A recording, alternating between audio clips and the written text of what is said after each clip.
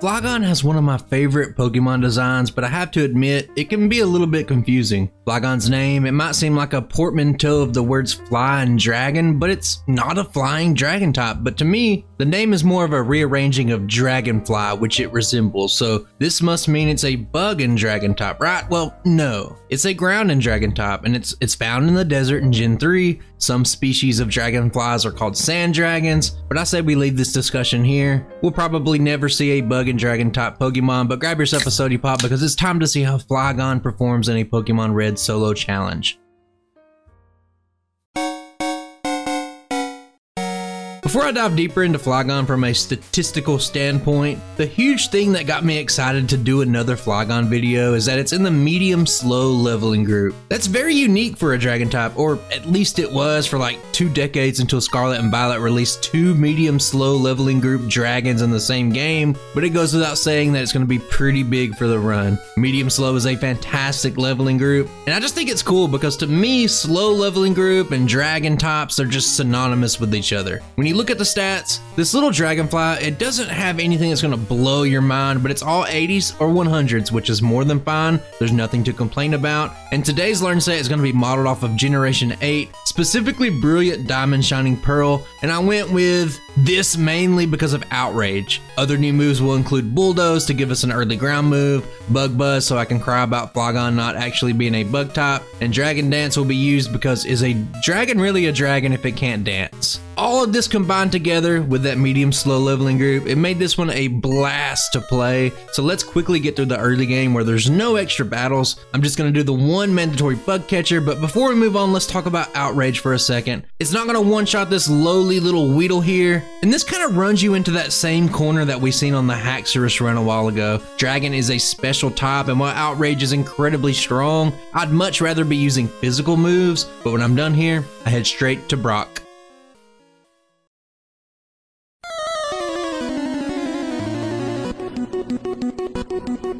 To talk more about Outrage, it's a 120 base power move that acts just like Thrash. That means you use it once, it's going to last 3 to 4 turns, and then you're going to self-inflict confusion on yourself. And there will be several times in the video where I play in such a way to where I avoid hoping for that 4 turn, because hitting yourself multiple times is a recipe just to lose time overall. And in a situation with Brock, it's going to take 4 turns if you just want to go straight Outrage. Now to remedy this, I set up Dragon Dance to be able to outspeed Onyx later. I use Bulldoze once to chunk the Geodude, and then I'm in a comfortable 3-shot range, so I just select Outrage, I go on autopilot, and I get the badge. Now this one isn't as straightforward as some Brock fights can be, but at the end of the day, it's hard to argue with a 6-minute, 39-second Brock split, which is actually faster than Mewtwo. And also, shout out to that medium slow leveling group for getting us 4 whole levels off of this one fight. Pretty good.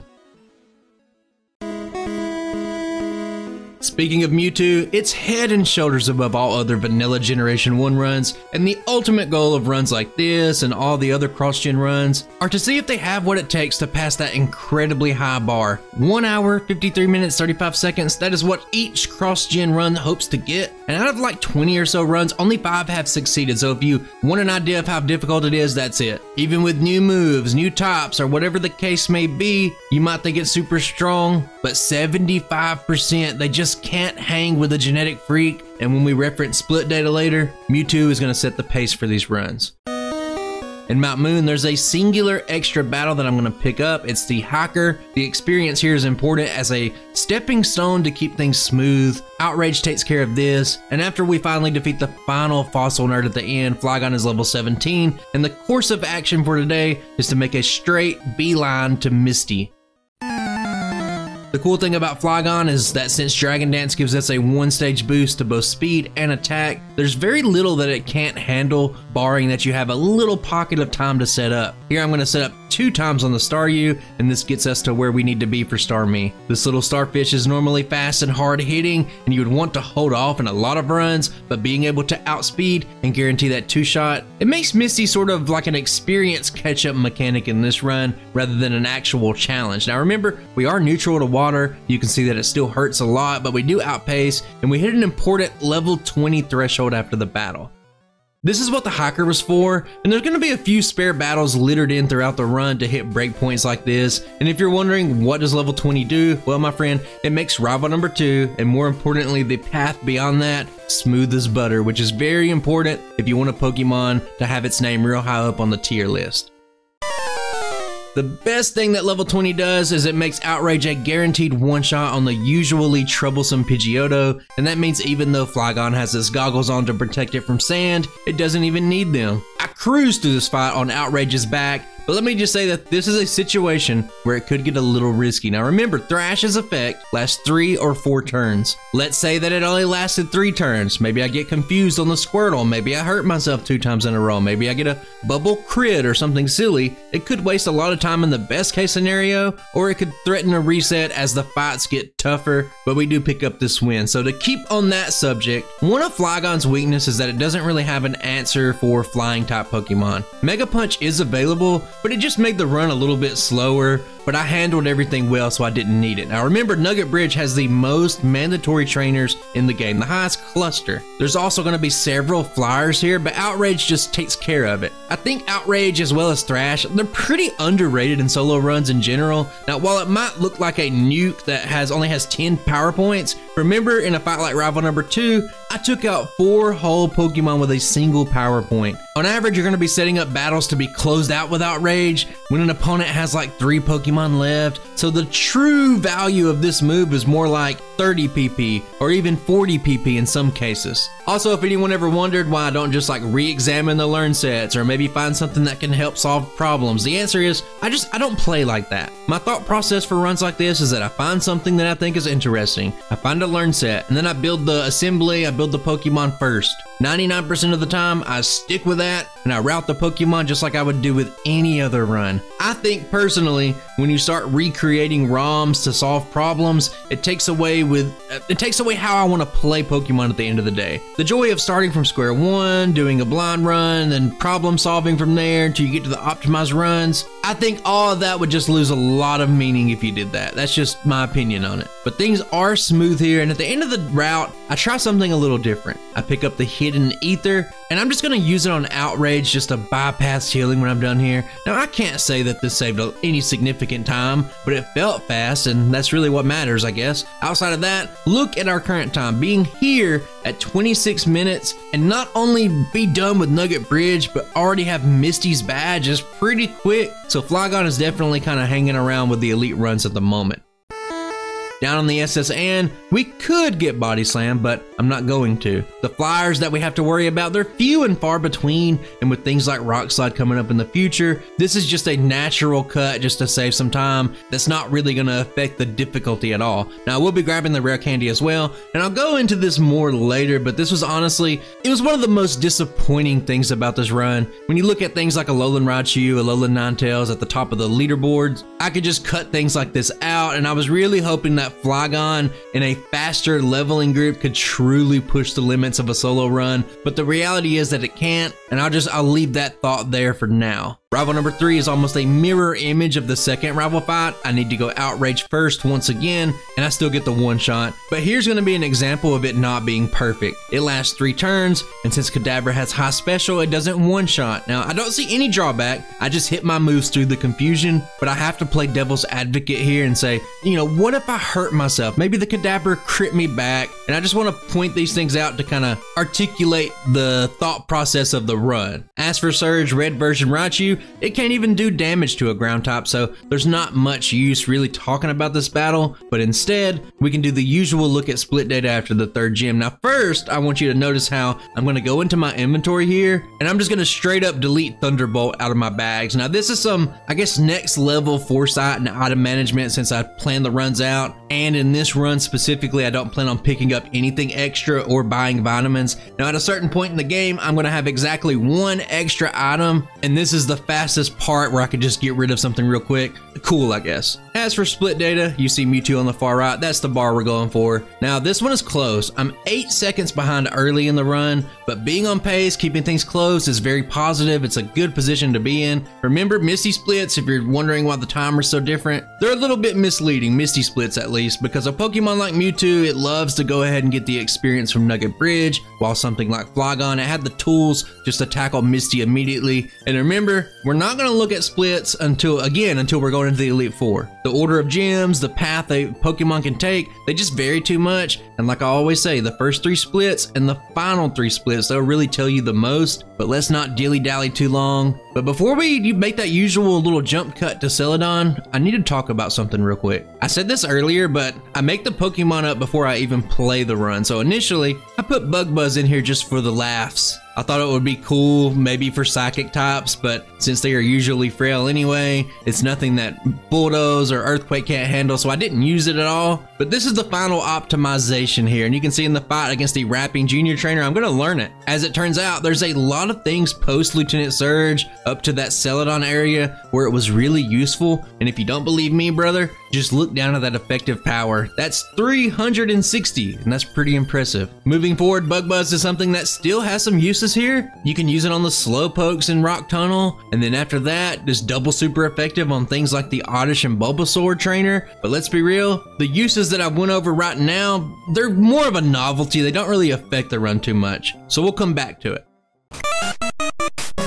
Now let's get to Celadon, and as usual, the Rocket Hideout is up first. The thing to note here, the one thing you need to know, is that I'm not picking up high money items. It's a very streamlined and overall uninteresting process to where I don't even need to really go over anything. So instead, let's skip over to that Celadon buy. And I really only want to show this because of how minimalistic it is. I buy my Super Repels, swap them with my leftover Repel, and that's it. There's no selling, there's no organization needed. And on the top floor, I do pick up Rock Slide, but I'm not going to learn it just yet. I'm not going to be learning vitamins for the run, and I probably stopped saying this one day, but vitamins, guys, vitamins, they're just not useful on good Pokemon. If you don't need speed, you're probably just wasting your time. But also let me say that you need to evaluate that on a per run basis.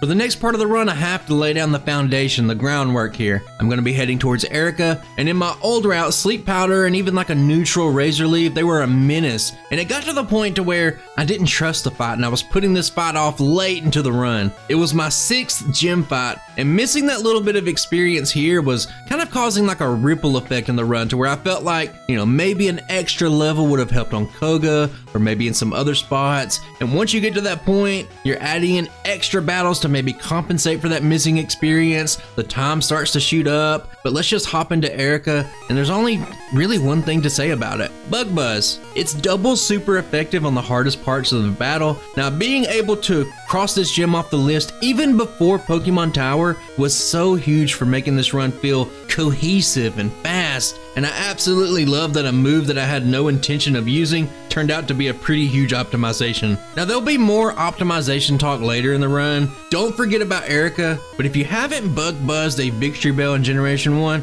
I'd highly recommend it. Next up is Pokemon Tower, and Bug Buzz's moment in the spotlight, it's over. It's dead, it's gone. And that's just how life goes. Cruel reminder. Remember, everyone, you are only tolerated as long as you're useful, and when you are not, you are just discarded into the trash. Rock Slide is our new toy, and for something like the rival battles at least, it eliminates our need to open up with Outrage, which means I can manage the drawback a lot better. And that's really about all there is to say about this part. I think we can move on. Next up, I'm going to start making my way down to Fuchsia, but first I am going to catch the Snorlax for this run. Very important. I don't do it every single run, but Flygon needs a slightly alternate route. I'm also going to be picking up the very first biker on Cycling Road. He has 2 Pokemon. They are 2 one-shots. I need just a little bit of experience here, and this is where I decided to get it. I felt like this was the quickest. After that, I just zipped through the Safari Zone. Nothing really interesting here. And now I think we can just take a look at Uncle Koga. Despite the excellent type matchup and ground moves, this one, it's not so simple. You need 1 Dragon Dance for ranges, but that opens you up to a smoke screen, and guess what? I get my accuracy lowered instantly. So now we have to do the fight with 66% accuracy on Bulldoze. You can see on the move selection of the overlay, but it's not too bad. I miss once, I end up hitting the rest of my moves, but 1 setup isn't enough for a one-shot on the Weezing. But you guys know I love my turn economy, and 1 setup gives you the fastest potential battle. This means I do heavy damage on turn 1, but a self-destruct truck takes me all the way down to just 18 HP, but the important thing here is I survive and I get the badge. That's going to take us to a brisk swim down to Cinnabar, and what I like about the mid-game of Gen 1 Pokemon is just the options and the different ways to tackle things depending on the Pokemon. Being a ground type that resists fire means Blaine is an easy matchup and I can just push off things like Rival number 5 until later without losing time in the long run, but being here below level 42 in Pokemon Red means that I open myself up to wild encounters, and you're going to see that I get a few in the basement of Pokemon Mansion. It's not ideal, but for reasons I'll reveal later, I just can't afford to use any extra candies or do any extra training, so it's just something you have to deal with. And I'm also going to take a second to talk about the front sprite for Flygon. The unfortunate reality is that I spend probably too much time on most of my sprites, but you only see them for like half a second when you pick your Pokemon at the start of the video, and then at the end when I'm showing the tier list, it's blurry in the background. So I think I need to find some time in the videos to show off the sprite because it's pretty cool to me. Now maybe I could just show the actual sprite at the start, and that would be a way to not take up any extra time in the video, or maybe I pick a point halfway in the video, but you just never get to see the front sprite and it bothers me. Honestly, I could just have like a white blob and just edit past the reveal in the opening section and no one would ever know, but I don't want to be lazy. So before I ramble, what do you guys think of this Flygon's front sprite? I wanted to use red and green. So this is a Pokemon that definitely needed 3 colors or 2 shades of green, but I will say I do like it. It has a little charm to it. And I don't know about you guys, but after all that sprite talk, I'm ready to contemplate what TM28 actually is. Could it be Doomstoner, brother? Or something else entirely? The world may never know. As for Blaine, it's really simple. That's the reason we went this route. 2 setups early. We'll give Bulldoze the guaranteed one-shot ranges of all the Pokemon with no retaliation, and just like that, we can just move on. Sylph is next. There's no extra battles here, and like I alluded to earlier with the SS and rare candy, I need to go to the 10th floor to get this rare candy as well. Something that's absolutely pivotal to the run was the TM for Earthquake. Now I'm not going to learn it, and it seems counterintuitive since it's going to be easily our best move in the game, but we do learn it naturally at level 44, and this little change kind of seems weird now, but you got to stick with me because this decision is ultimately what saved this run. But enough of that, let's hop into Rival number 5.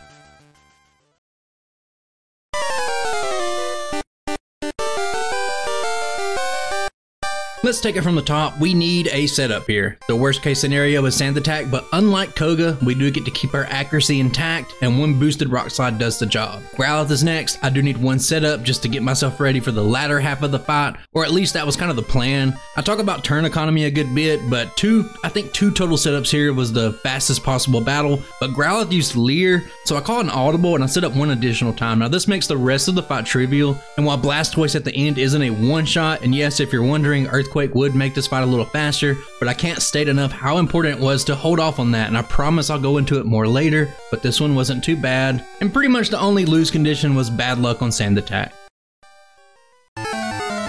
Next up is Sabrina, and I like the way this fight was set up. You don't need to use Dragon Dance, you can just go straight Bulldoze. Now in a perfect world, you would learn Earthquake right after Kadabra, but the only thing that not having it here does is make it take an extra turn on Mr. Mime. But you're gonna hit level 44 after that, and Earthquake can just sweep through the Venomoth, the Alakazam. It's a pretty easy badge.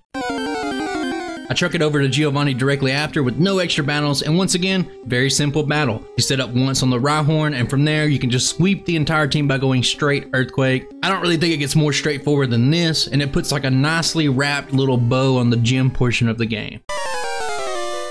Flygon is on a mission, so it's straight to Rival number 6. Now this one is better than Rival number 5 because there's no Sand Attack, and I'm just going to use 1 setup here, and now we do have access to Earthquake. This means that there's only 2 Pokemon on this team that are not going to be one-shots, but if things go your way, this will be overall a little bit quicker. The main point of contention for this fight was Execute, but it doesn't have Sleep Powder, it doesn't have Hypnosis at this point. Now my plan was that if I got unlucky and maybe it's good AI, hit the 33% chance to use Stun Spore, I could just use Dragon Dance, and that speed increase would counter the speed drop from paralysis. But it was a calculated risk. I don't get paralyzed, and even though it does take an extra turn on a couple of the Pokemon, it was pretty clean.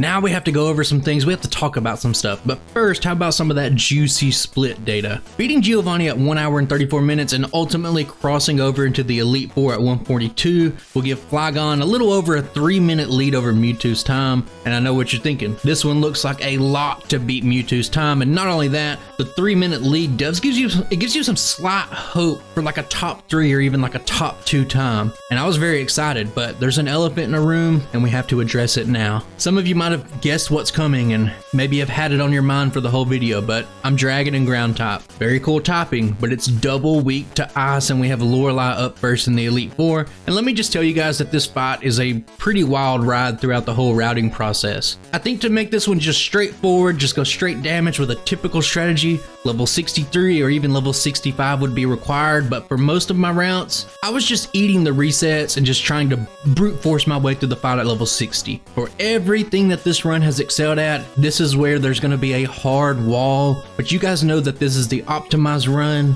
and you know that your third favorite gym leader has a trick up his sleeve. In Victory Road, there's no extra training, and I'm not even going to get that extra rare candy, and that seems pretty crazy, but there's a few things that I foreshadowed in the video that I didn't want to spoil, and I have to say, I think that this is going to be my favorite strategy that I've ever came up with to overcome a challenge without costing me any extra time. It actually saved me time. So first of all, let me say this. My Elite Four start split and the 3-minute lead against Mewtwo is a little bit misleading because I crossed into the Elite Four threshold before I used my candies, but we did hit level 48 at the end of Rival 6, and that's going to give me the target level of 58 for this fight. Now for the spicy part, and it's so spicy that it's not even on my overlay because I never thought that this move would be actually useful. It's Mega Drain. Flygon can learn things like Giga Drain, so I just added it in, and I'm actually going to replace Earthquake, and it's a strategy that just feels so wrong. It feels so unintuitive that it hurts. But you guys just have to sit back, you have to put your faith and your trust in me, so let's just fade to black and let's see how it goes.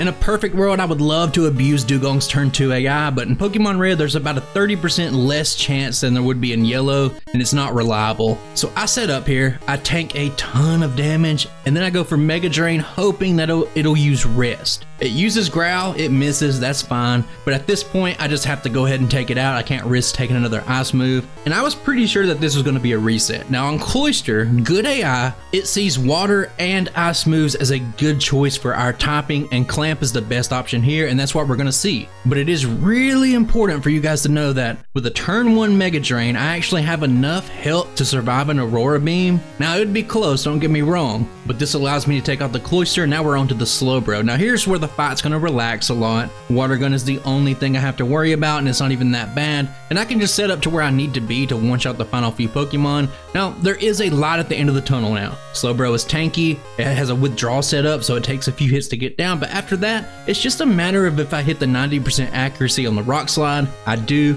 and Flygon against all odds, underleveled, has achieved a first try victory against an Ice Trainer, and this made me really happy. Let me reiterate that this was a stroke of genius, and it has to be said that the fight could have gone much better. We could have got that early rest and all that kind of stuff, but we still got it done. But I do keep Mega Drain to save me a heal, and it's on to Bruno. I'll be real with you guys and say that I was kind of like adrenaline fueled at this point, and I should have learned Earthquake from the TM and Sylph, but Mega Drain, it does get my health back. It made a lot of sense in the moment. It's great for the Onyxes. It pretty much makes them a living Hyper Potion, but it's not so great on Hitmonchan. I do lose like a turn or two here, and Outrage only lasts for 3 turns, but I do ignore the confusion, and we get through this one. Agatha's next, and Earthquake is back on the set as expected. Now, I did refine this route a little bit. I was originally using Dragon Dance to hit some ranges, just so I can guarantee all the one-shots, but Golbat used Haze a lot and wasted my time on several runs, so I just go for straight damage. I get a retroactive potion, so it makes it the right choice here, and I mow everything down, and now we can look at Lance. Here, good AI is weird. We've already touched on it with the Cloyster. Just like that, Gyarados will go for either Hydro Pump or Dragon Rage. Dragon Rage is preferred because a Hydro Crit will do a ton of damage, but 2 setups into a rock slide, that's what's needed here. And remember, Outrage, it's 3 to 4 turns, and he has 4 Pokemon left. And at this point, just to play it safe, I use Earthquake for the guaranteed 1 taps on the Dragonairs. And I leveled up, so on the Aerodactyl, I need 1 additional Dragon Dance because that tiny little special badge boost, it'll put Dragonite into a guaranteed 1-shot range. And with 2 Pokemon left, Outrage can just take us to victory. And you know what that means, there's only 1 battle left.